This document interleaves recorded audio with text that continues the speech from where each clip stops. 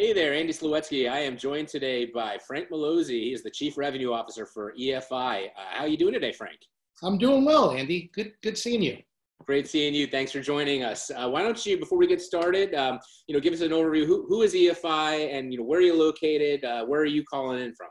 Okay, so EFI, Electronics for Imaging. As you know, we've been around for 30 plus years. We're known also for the folks that make the fiery devices that sit next to high-speed copiers and printers.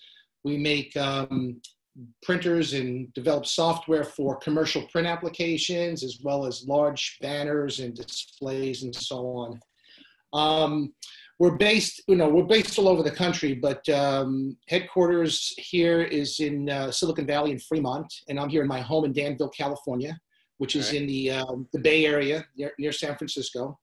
And so the weather's nice. It's about 80 today. And I'm here in my home office, which, it's kind of new for me because I don't typically spend that much time here. No, you don't. No, you don't. For those of you watching, I have known Frank for 20, I counted back, I think it's probably close to 23 years. He was one of the first people I met in this industry when I started traveling with my dad another lifetime ago. And you were launching all sorts of color products back then, and you were living in a much colder place in the country as well. We had snow here, by the way, in Rochester yesterday. I'm just going to throw that out there. Oh, you did.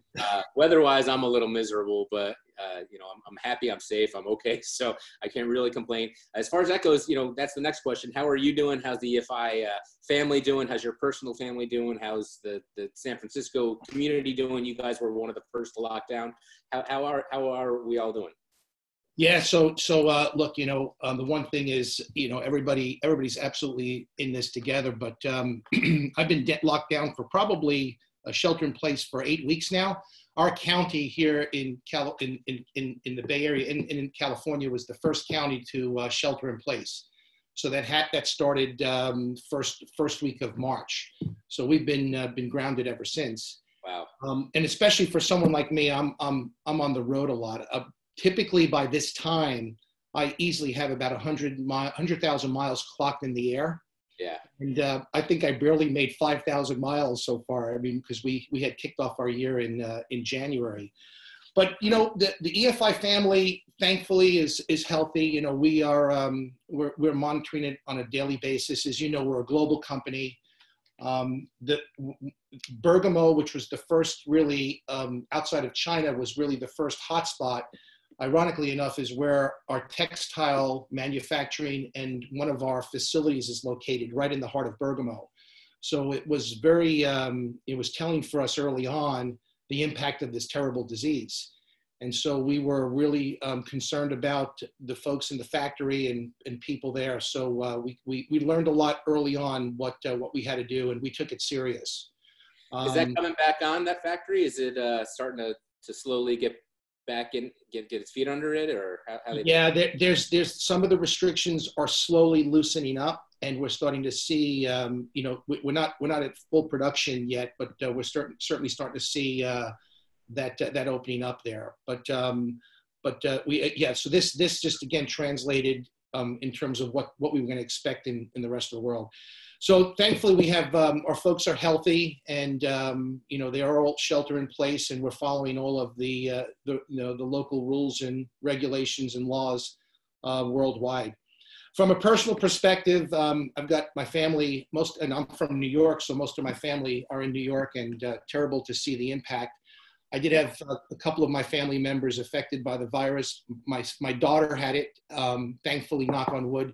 She got through it in 8 days, tough disease. And then my brother, who's a little bit older than I am, also got it, and he was affected a good 10 days with it. So certainly it was a lesson that certainly I was able to at least embrace what that terrible disease is about, and put it to practice in our day-to-day in our business here. So.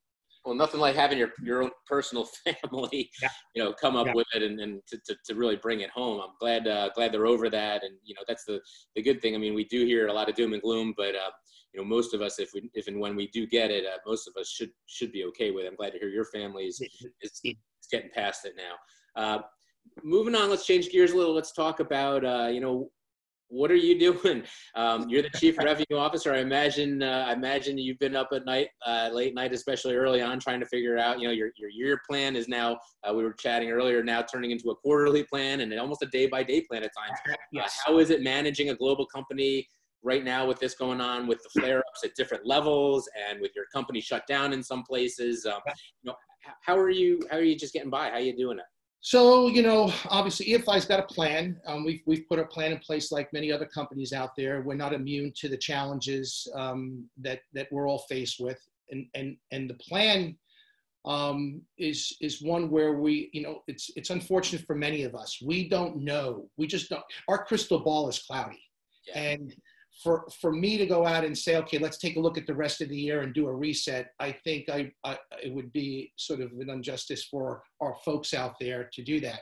So I took a different approach. Our company's taken a different approach, and we're kind of looking at this in increments. So monitoring, of course, like everybody else, week by week to see what is happening. But I look at, my new quarter is a month, and my new year is a quarter. Yeah. So I'm looking at, okay, what's going on for the next month? And then how do we get through Q2? And then, of course, when we get to Q3, what's our plan for Q3? And then, of course, we do a reset for Q4. If I've got to look at the year in totality, the balance of the year, I think I'd misguide my folks out there, my partners, and quite frankly, even setting the wrong expectations for my customers. So as much as we hear what's going on and we get a feel and we get a sense, I think we've put a pretty good plan in place to understand that. The second part of it is I look at this. I let you look at it twofold. One is you got to put a parallel plan in place. One is short term. We're currently living this situation. How do we get through this situation?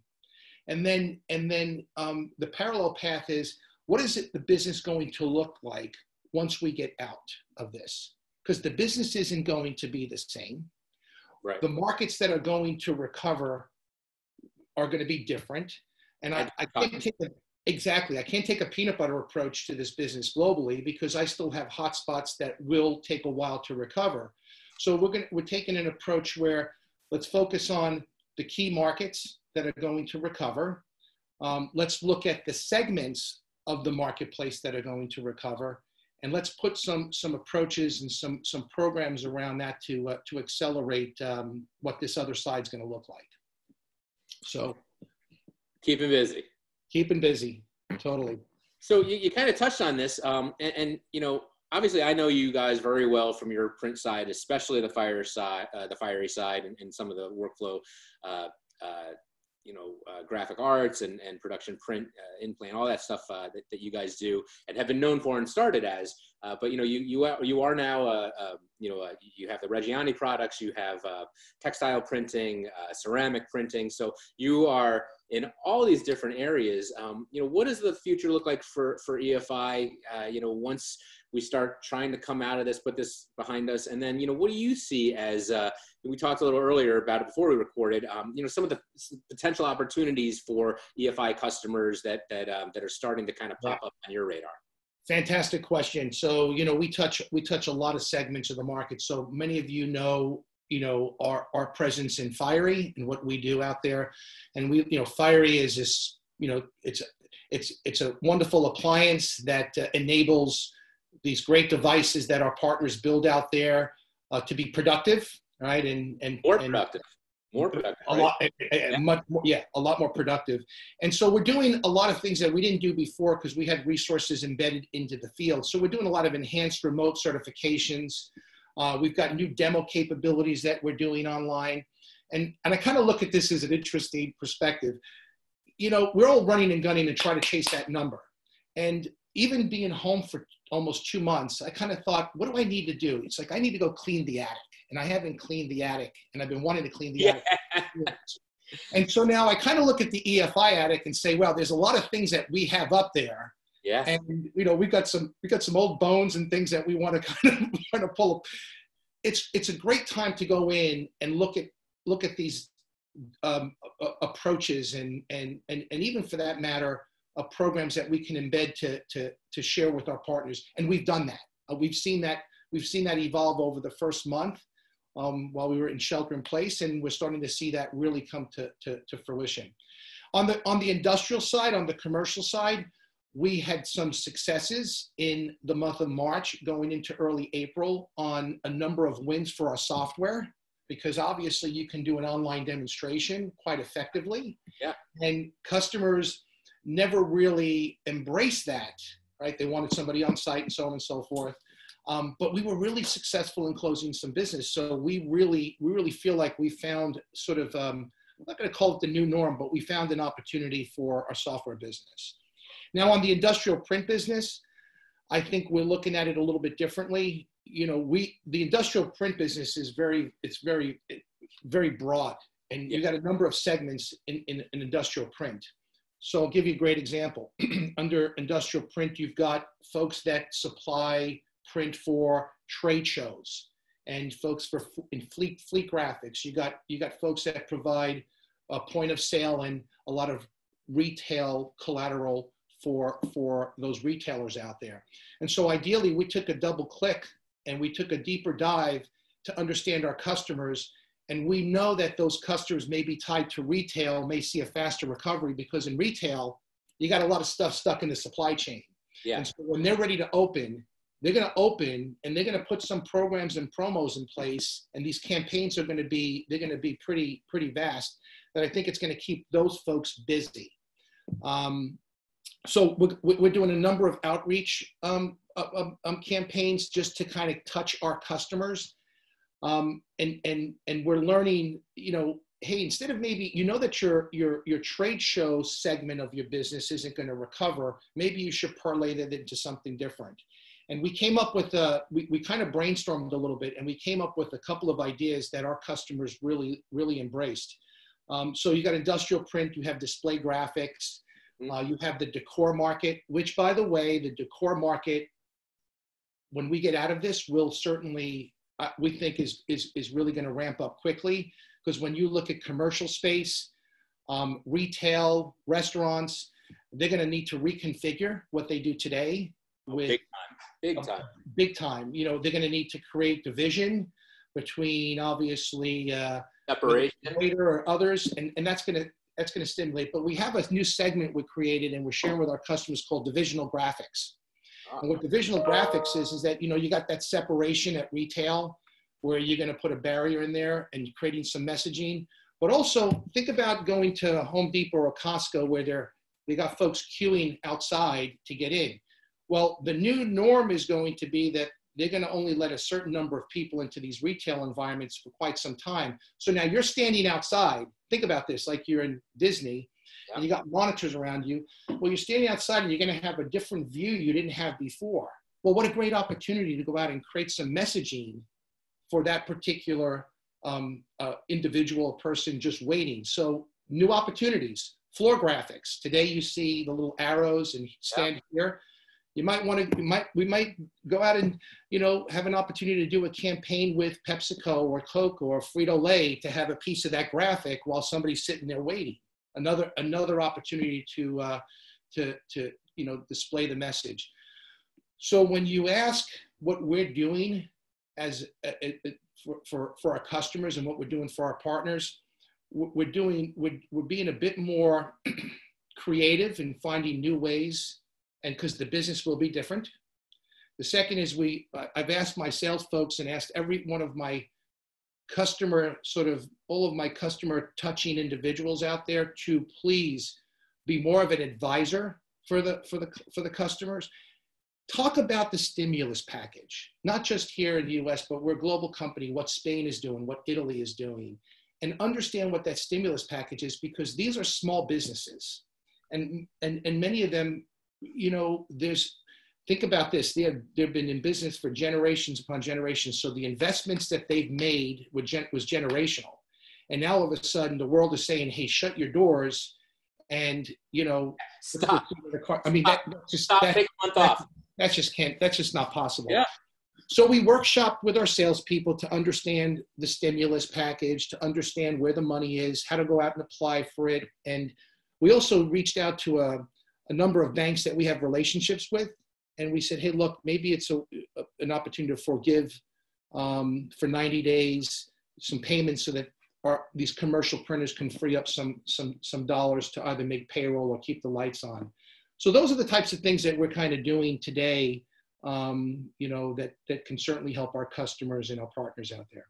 Well, and that's awesome. And, I think a lot of us, not all of us, but a lot of us realize it's not the time to try to strong arm your customers, right?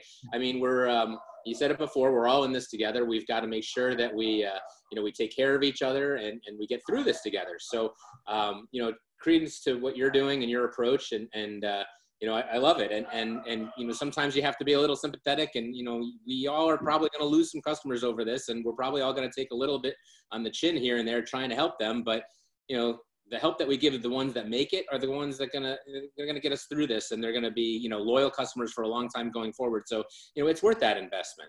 I love the just what I heard from you guys, and you're definitely not sitting still. I do want to schedule another one as a follow up, because I'd like to chat with you and maybe Sure. do an entire one of these on retail and opportunities in there, because I think we were just kind of scratching the surface and what you were saying there. So before we wind up and finish, any last words for my viewers? I got to tell you, so first of all, I'm so proud of the 3,000 employees that we have here. I mean, my phone just doesn't stop on the ideas. As you know, we put a number of initiatives in place. EFI, we're one of the largest digital ink manufacturers in the world, and we do it here in the United States. So in Ypsilanti, Michigan, and we converted some of our production lines to manufacture hand sanitizer. Oh, that's awesome. So it really a cool thing. I mean, I kind of get the chills when our team there went ahead and really initiated this on their own. And we produced some of the sanitizer in accordance to the World Health Organization. So we're providing this, to some of the local hospitals and many of the frontline folks out there. So we already did the first round, and we're going to continue to supply that. The other thing that was really cool is when this first kind of hit, I got a number of emails and stories from a lot of our print providers, because we're also in the fabric business. And so many of our customers, they print onto the fabric, and then they put it on a cutter, and they're able to go out and cut their design. Well, we had a number of customers around the world that have now produced personal protection equipment right from their call it either their wide format fabric printers or their cutters. So masks are being made in many of our facilities. You look at a company on on the East Coast like Dugal has done it. You look at CGDI in Las Vegas. We got a wonderful partner and a customer in Southern California called Image Options, who has donated and have created a number of personal protective equipment for our healthcare workers. So to see our customers step up and even overnight build this segment of and support this segment of the market that didn't exist is just a testament to the industry that we served, Andy, for many, many years. I couldn't be more proud. I'm 35 years in this business, and I couldn't be more proud.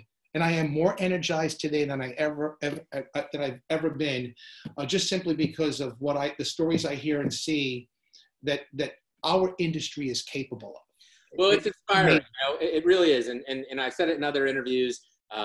We are not the frontline workers, but we are the backbone, and we're keeping them doing what they do, and we're contributing where we can. And whether it's masks from you and hand sanitizer from your clients and hand sanitizer from you, and or a Xerox airlifting production equipment in, or Canon doing this, or Rico doing that, face masks. I had an article out today. I saw that with Rico. And all these guys are your partners, by the way. It's just amazing to see how everybody is looking kind of inside at what they do and how can I reconfigure and help for the general cause. And again, we're not the frontline people, but we're contributing, and it does make me proud of a lot of the companies that I've been chatting with. And I appreciate you taking the time out of your schedule, and we will follow up with another one of these. And great talking to you as always, Frank. Thank you so much. Same here, Andy. I appreciate it. It's great talking to you. Take care.